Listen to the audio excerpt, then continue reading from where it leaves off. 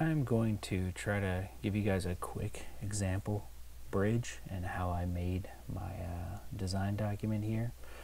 So the very first thing I want to do anytime I work on a project is I want to come under document settings, and I want to make sure that I'm working in the right units. I've got mine set to default to inches. Yours might not be, so you want to go in here on this command tree on the left hand side, click the little arrow and verify that you're set to inches. You would click this little tablet with a pencil and you can change it here. Okay, let's go ahead, we can get rid of that.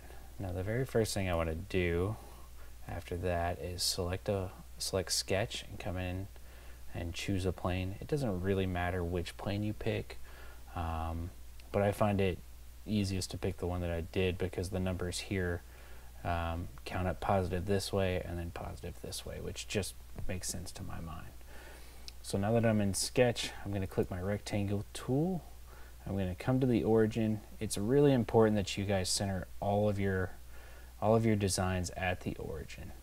It's a fixed spot in space that the CAD program knows how to locate, and it just means that it's one less thing you have to dimension, which will be great. So I clicked on the origin. I'm just going to pull the rectangle out here. I don't have to try and get it anywhere near what the final dimensions of it are going to be. I just need it somewhere out here so that I can pick dimensions. I can use my escape key to end the rectangle tool to get out of that. Now I can go to dimensions. I can click dimensions. I'm going to go ahead and just use some dimensions that I drummed up for a simple design. I want to make this as simple so that you guys can follow it as possible. I'm going to choose 24. Then I'm going to choose 1/8 of an inch. Fusion will let me put in either the value directly for 1/8 of an inch, which is 0.125 inches, or I can simply select 1/8, enter the fraction in that way, and it'll do the math for me and come up with that.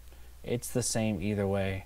I tend to switch back and forth depending on how tired I am. So, all right. So what I have here, I'm going to zoom out and recenter. So now I have a very long, thin truss built. So I'm going to come in now and I am going to select my rectangle tool again, and I am going to hover it over this line until it snaps to the line. By snap, I mean it's going to jump to the thicker black line, and I'm going to have to kind of work a little bit to get it off of there. It's going to want to stick to that, which is perfect. I want this new rectangle to be placed directly on that line, so that works for me. Okay, so I've created a rectangle. Again, I'm not worrying about how big I make it. As long as it's big enough that I can just get to it with a dimensioning tool, that's what I want. It'll be much quicker. So now I'm going to come in and I am going to make this 1/8 of an inch. And again, I'm just using dimensions that I picked. Your bridge will be entirely different. These are just simple dimensions that I've memorized. So I'm going to make this 3 inches. And then what I'm going to do something a little different here. I'm going to jump out of the dimensioning tool. I'm going to click my line, and over here on my sketch palette, which it might be minimized over here like this, I can just expand it. When I do that, I'm going to select construction. And the reason I'm going to do that is I'm going to use some of the tools in CAD that make it useful, that make it capable of making really quick replications. So I'm going to make a construction line, and I just kind of hover over the center of this side, and it will snap to it, and it'll allow me to create it directly on the middle of this line, which is exactly what I want. So I'm going to pull it through until it gets to the other side, and once it's done that, I'll click my button, and now I have a construction line.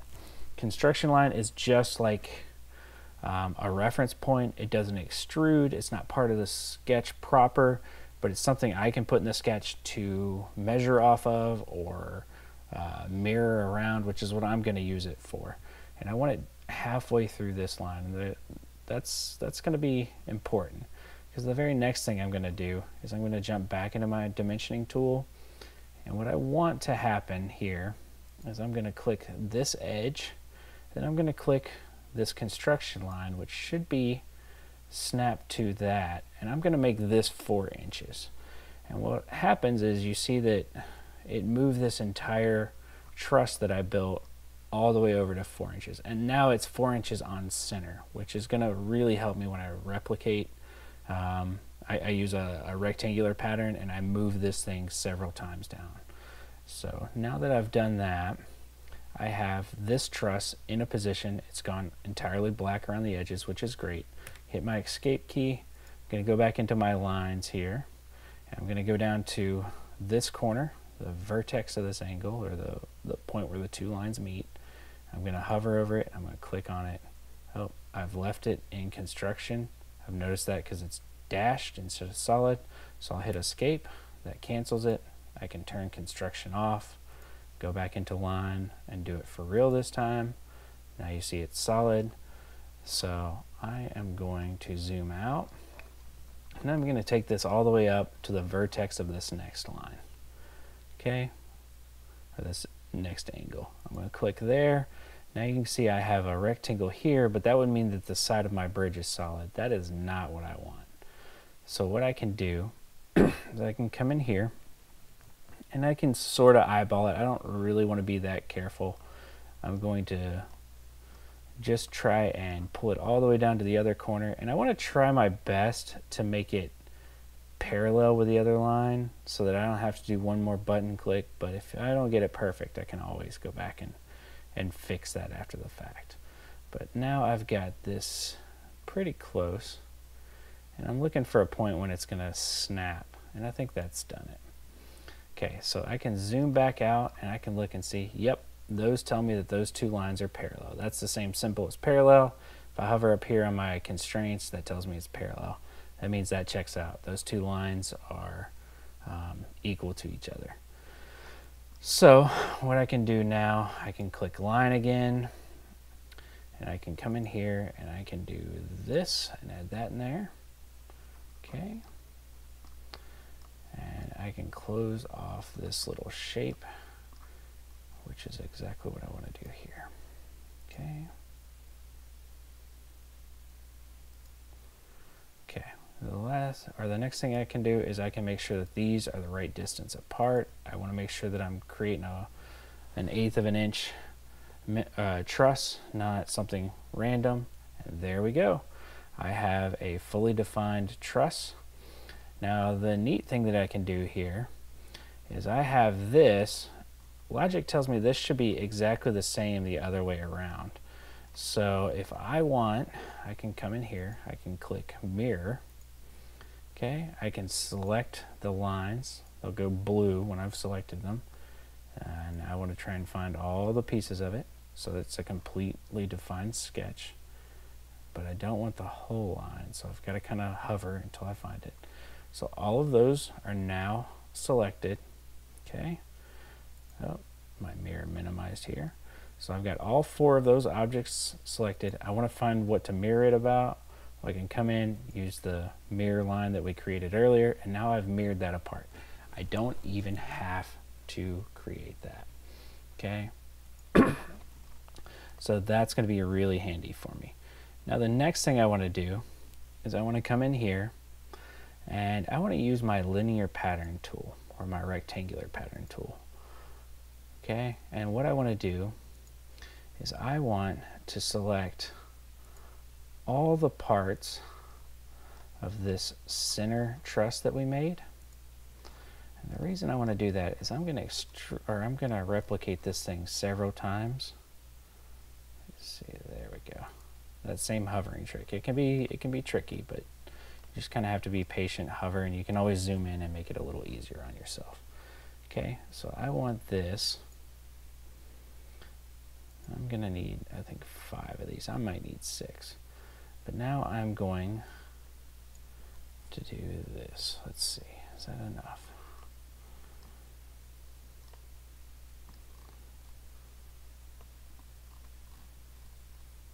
Oh, I have forgot to add that 1/2 inch, or not 1/2 inch, 1/16 of an inch.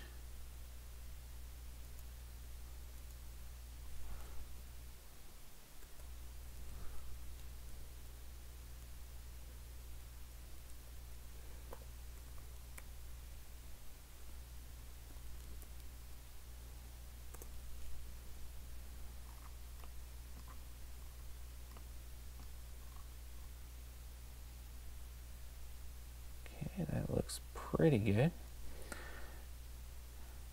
I'm just going to double check my work, and if I've made a mistake here, then I can go back and check it, but I think it'll be fine.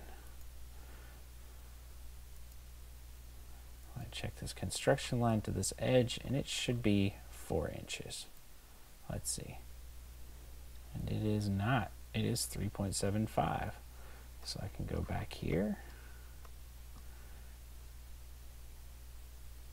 Okay.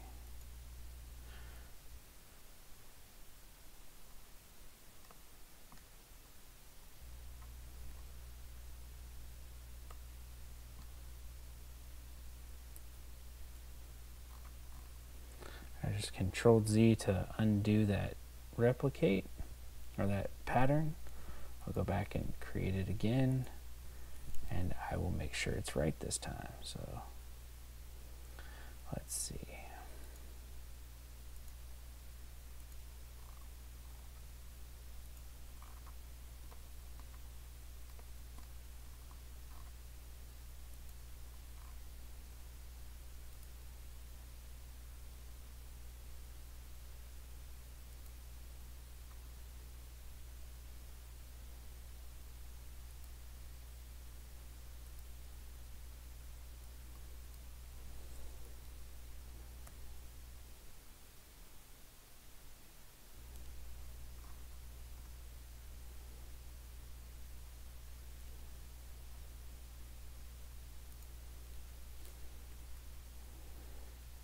Okay, because I selected the direction, it reversed itself, but that's no big deal. I just add a negative sign in front.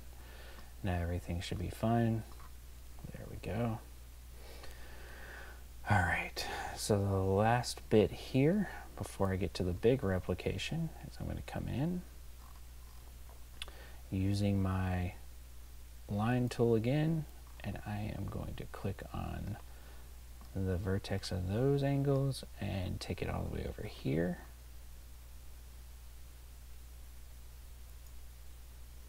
Okay, and then I'm going to take it back. Again, I'm not being overly fussy. I just kind of want to make sure the little stuff I can do to save myself time, like making sure those lines are parallel. I want to make sure that relationship is created. And once I know it has been, by checking over here, and those do not actually show as parallel, so we'll fix that. Oh, not equal.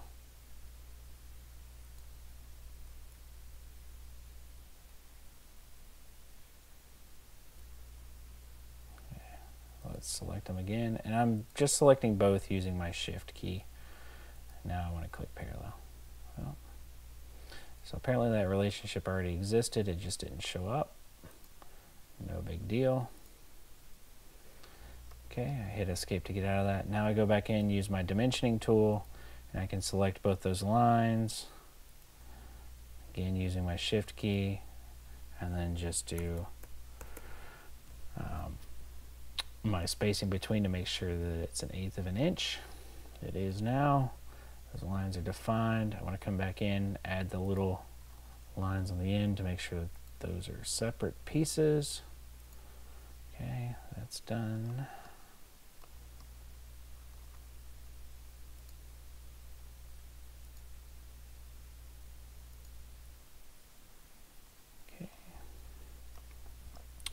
All right, so now what I have is I have pretty much everything I need to start doing some really quick mirroring. So what I'm going to do is I'm going to click on all the pieces I want to highlight over, not the whole thing, just in here.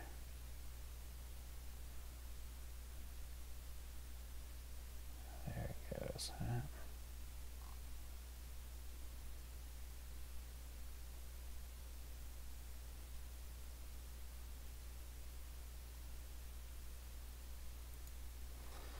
Okay, that's the fiddly bit. I could probably leave these off and be fine, but we're going to do them all just to make sure.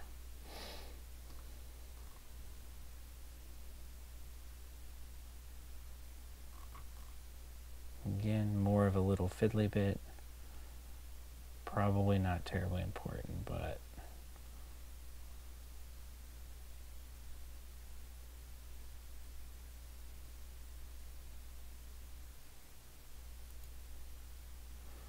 okay. Now what I'm going to do is select here, click OK, and you can see I now have another piece of my truss, or my bridge completed, another set of trusses. And then I can just go in and I can keep replicating and doing this. Let's experiment and see if I can do it without the other pieces.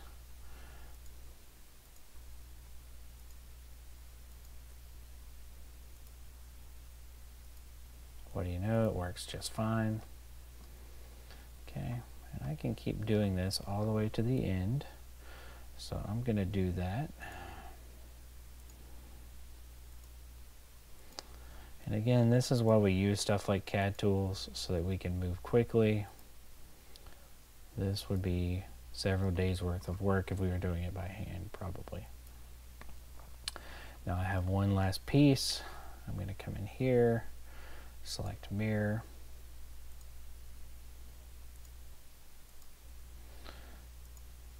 And I just need this one piece. And that should be done. Let me look and make sure it meets up the line. Sure does. So what I can do now is I can finish this sketch. This was all one sketch. I can do my extrude. I can select the profiles I want. So I'm going to have to select each of these trusses. Yes, it's mildly annoying, but it's something that's not terribly bad. It's just literally clicking inside of them.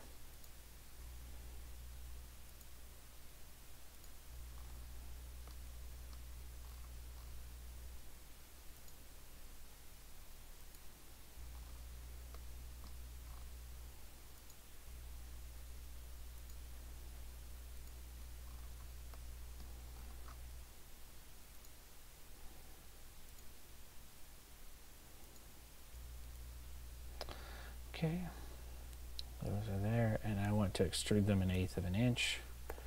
Again, I don't want to do the math. I'm going to let Fusion do the math for me. So I've done that, and now I have 1/2 of my truss bridge done effectively. Okay, so we'll wrap this one up here, and then I'll show you how to do the rest of the bridge in other videos.